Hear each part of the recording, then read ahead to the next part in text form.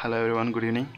I'm showing you how to create a database in Visual Studio 2012 without having any databases like Oracle and SQL Server.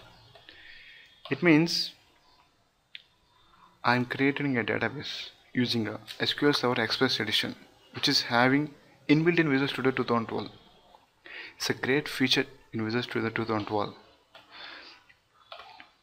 We don't require any databases. First I'm opening my Visual Studio.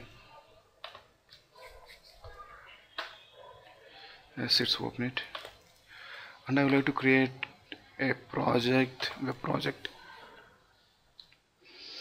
Here, empty website.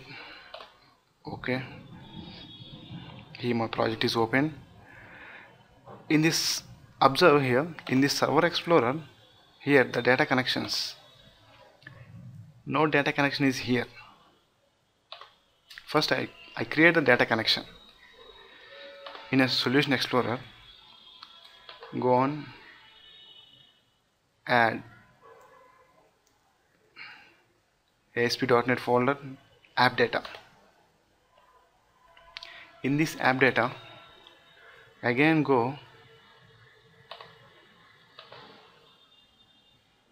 add a new item. You observe here SQL Server database. I named it as DB1 and added it.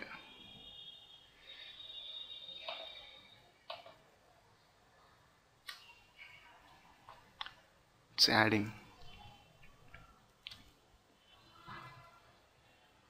Yes, I added.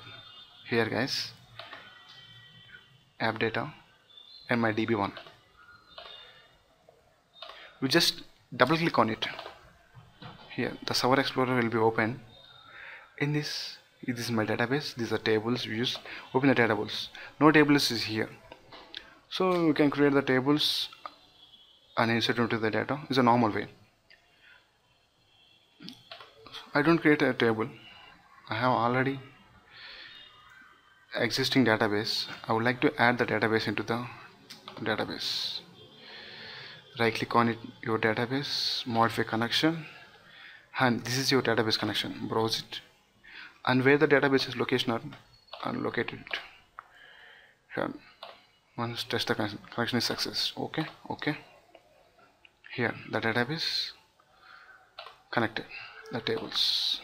Here the tables. You want to check it? Show table data.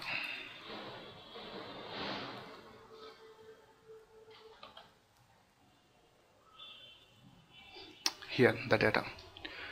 What I'm doing here, I'm not using any Oracle, any SQL Server database, which is already having Visual Studio 2012 a database called SQL Server Express Edition. I used that and I connected to the data source, and this database I can use to my applications I can develop. Thanks for watching.